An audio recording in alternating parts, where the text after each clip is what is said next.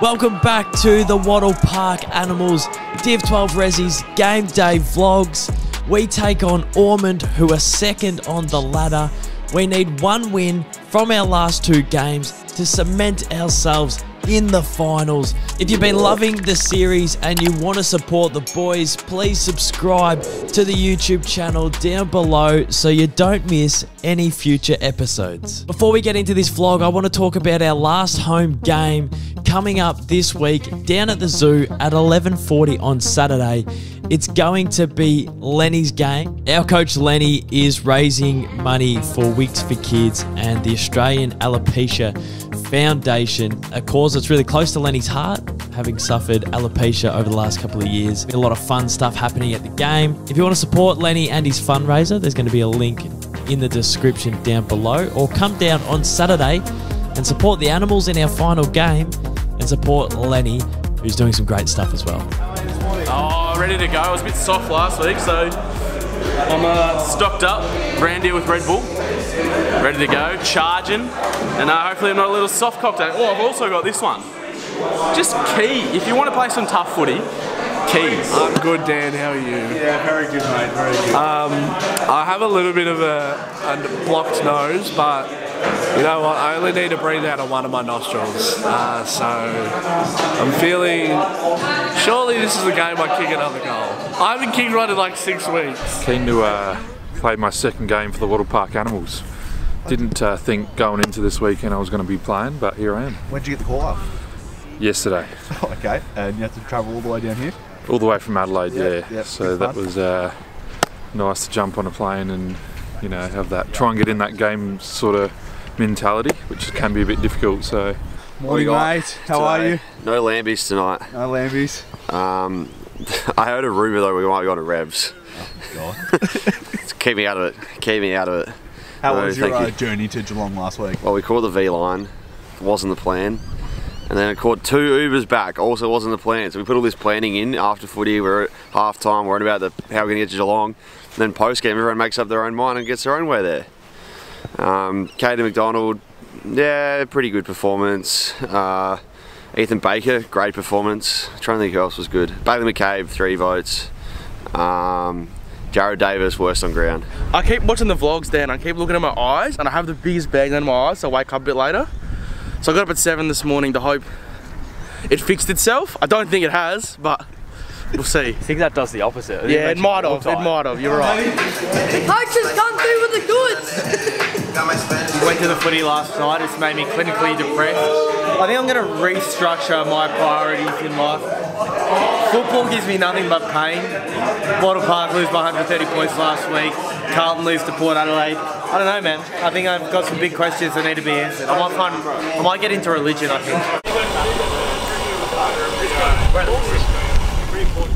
Did I do that right? You look good.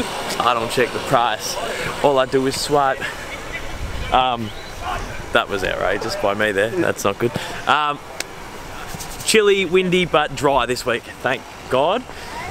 Boys are here on a mission. We're away from home at Ormond. And it's a big 8-point, well, it's not an 8-point game, but it's a big 8-point game for us more than them. We've got St. Mary's breathing down our neck. They've got a easier fixture today, so they should win.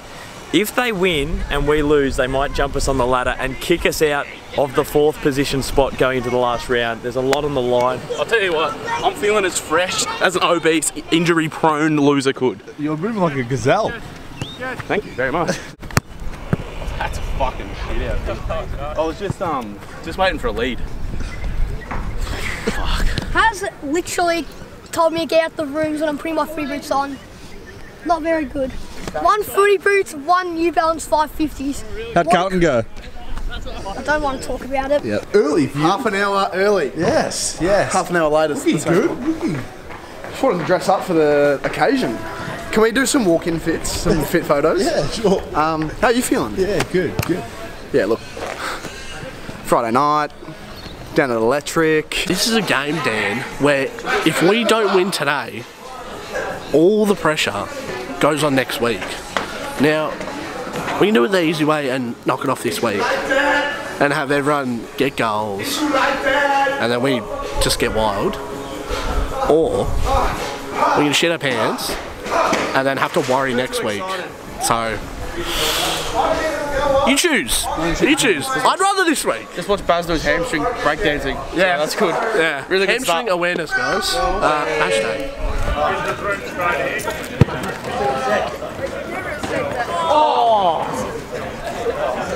Don't have to worry about playing all these weird tactics or shitty kick on the ground or just kick it forward. We can actually play our proper game. So let's get stuck into it. Lenny, your team lost last night. You said to me that's the only loss you've taken this weekend. So what's the plan? Well, we've got pre-match fuel here. Thanks to me. I went to a local bakery in Ormond to get us some pre-match fuel. So if you guys don't want anything now, just help yourself at half time. Yeah. Because we're going to need all the fuel we need for today. 1, 2, 3. What? 1. 1.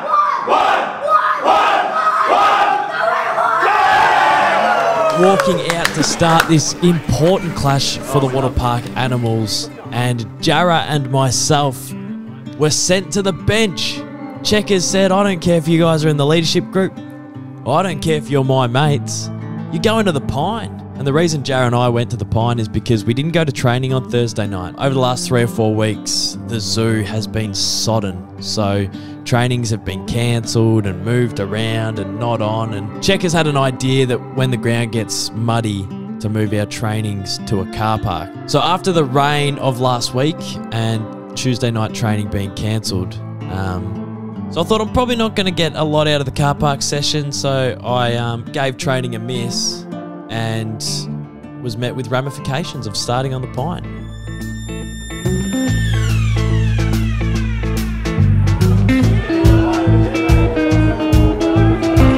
So Ormond are second on the ladder. We dropped the undroppable against them last time. We played them earlier in the season and they pinched one late against us. We were the strongest side for majority of the game and we couldn't quite get it done. So we thought if we come here with the right attitude, there's a chance that we can pinch this one and cement ourselves in finals. And to be honest, it was one of the worst starts we've had for the season. They kicked goal after goal after goal after goal, and I felt completely helpless. I was sitting on the Pine, twiddling my thumbs, but it was an onslaught early. The Ormond lads came to play, so they were up and about, they were switched on, and they jumped us with the first couple of goals of the game.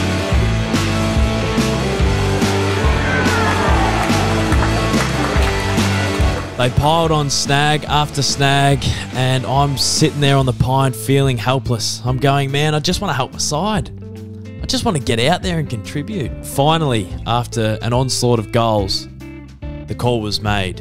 Release myself and Jarrah. And I was itching to get out there. I couldn't wait to get out on the ground and hopefully contribute to steadying the ship. Checkers gets a clearance, goes wide. Jared Davis picks it up. He kicks inside 50. I thought I probably should have marked this. 35 floats back and doesn't influence the contest the way he should. Drops the ball. It falls into my lap. And as quickly as I land, I slap it on the boot and it goes through. So I give a big fist pump. I was absolutely pumped to be back on the ground. I was absolutely pumped to get our first goal of the game. And finally, the Wattle Park Animals have turned up. We start to tilt the ground towards our forward line in the back end of the first quarter. Ormond go for a switch that wasn't on because of the forward pressure from Will Taylor. He takes a one-handed mark and he says, don't kick it anywhere in my vicinity. He goes back, lines up and has a shot. And with that strong breeze, it pushes it across the face.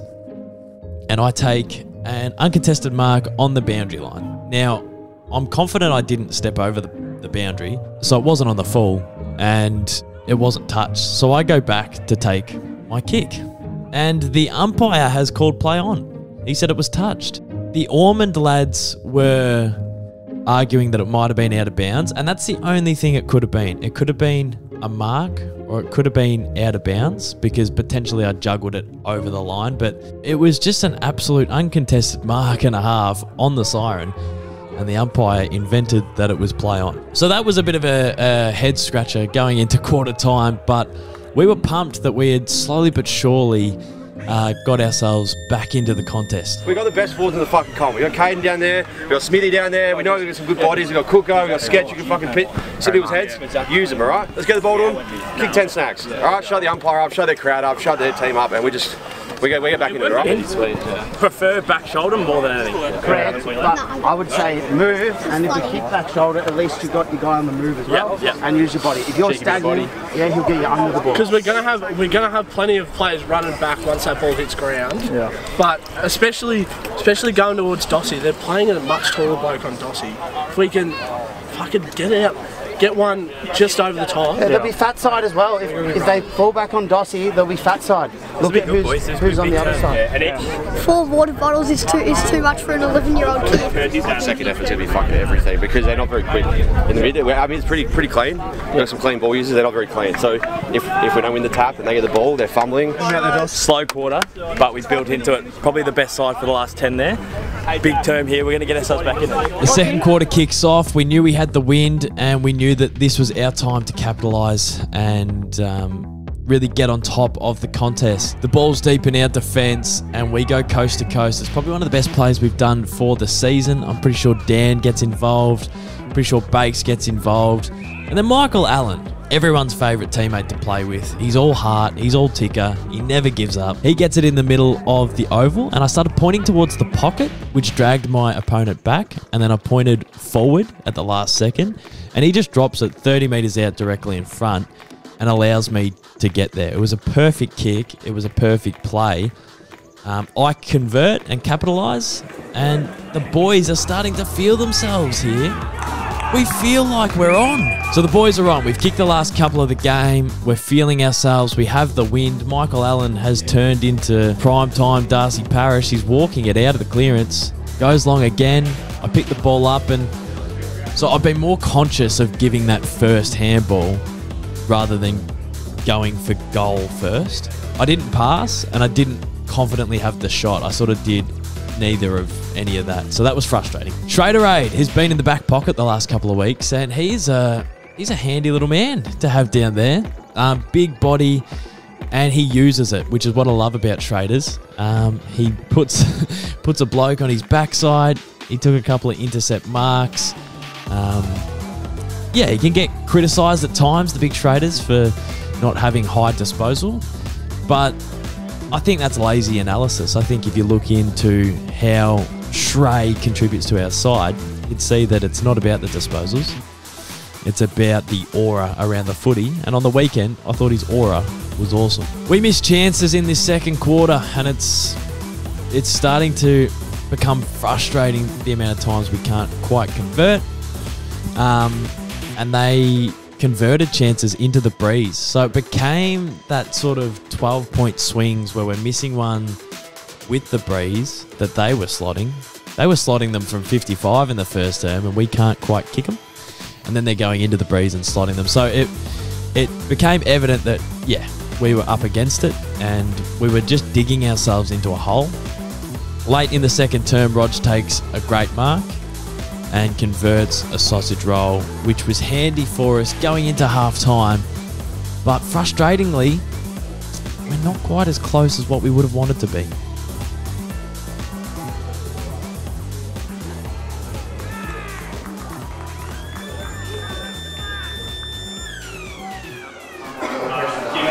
I think we went goal for goal that quarter. We made some inroads. We're playing alright, we just didn't capitalise on it inside 50s a little bit. Who do we blame there? Maybe the guy deep inside 50? I'll put my hand up, but midfield's hanging in there, backline's hanging in there. We'll get our chances, especially late, so... and we don't have to do it all at once. We don't need 5 goals in the first 5 minutes. Kick 2 or 3 this term, or just stay with them. We'll have that win in the last quarter, we'll come home strong, so not out of it. It's tough. I think we're zoning off the riders, attacking defenders, that when we're defending, we're not getting the structure right. I feel like I'm standing on 2 or 3 blokes at one time, but I think we'll fix it. I think we'll come out a bit stronger. got a lot of space. Like we're just not looking hard enough. But got to try and hold them off this quarter and come home with the breeze strong. Hopefully. Boys, aside from like effort, everything the boys have said already, we need to play smart footy because there is a heavy breeze. I feel like in that quarter we thought the breeze would do it all for us, so we just kicked it long to the top of the square to an out number. Just because we have the breeze in the last quarter, don't just bomb it long, wait for the right option rather than kicking it to an out number. Yeah. And this quarter, we're against the breeze, so we need to fucking man up all across the ground, and also kicking against the breeze on the ground this big is hard. We're better off if we run and carry, so we need to overlap run. This quarter against the wind, run, handball, last quarter, we're going long, but to the right option, don't just kick to an out number. Make sure, don't have to do it all at once, don't have to do it all this quarter. So if we can win the quarter by a goal, be within touching distance and come home strong. So no need to panic, just chip away this term and we'll get back in it. We're only down by 26 points and that's not that much, guys. That's what Carl we're up by today. We're up by 30 points. We're making it sound like we're down by 48. Yeah. We're making it sound like we're down by that much. The third quarter kicks off and this is where the game was probably lost for us. We had the ball completely in our forward 50 for the first 15-20 minutes of this quarter and we couldn't buy a goal, and it was because we were kicking into the breeze and it was a tough breeze to kick into. Yeah, we had opportunity after opportunity, couldn't quite convert. Baker missed an opportunity streaming through the 50. One of our stars, Jackie Lindros, took 3 great contested marks, got a high free kick, had 4 shots on goal in a row, and in that breeze that was so tricky, couldn't quite convert one of those. We had Jim Brady float down there, take a mark and kick a goal, and that felt like a bit of a fire starter, but it was too little, too late in that quarter.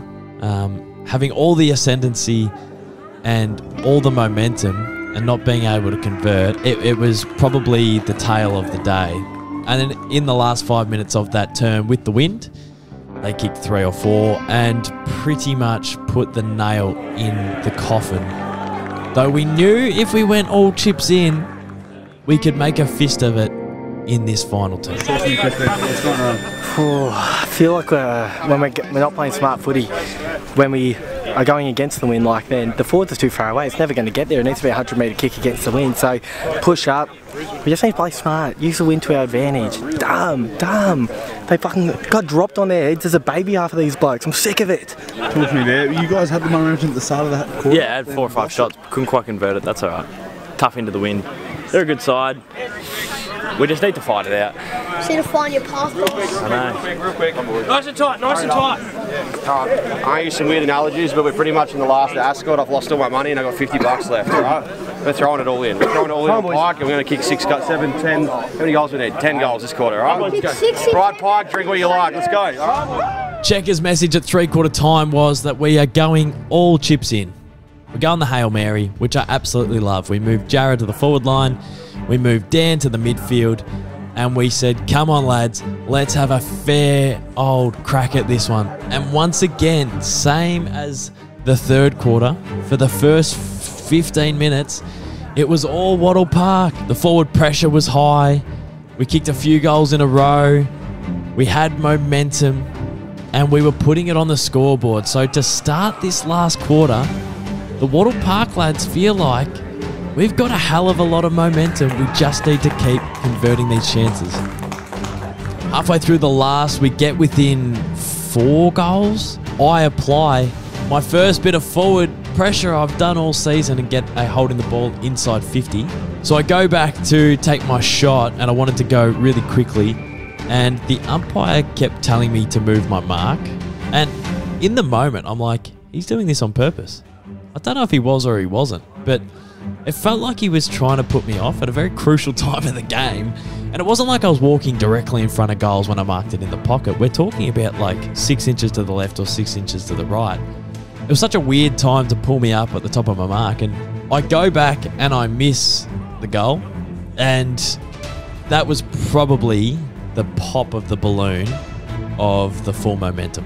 After I had missed that shot, I thought, there's 4 or 5 minutes left.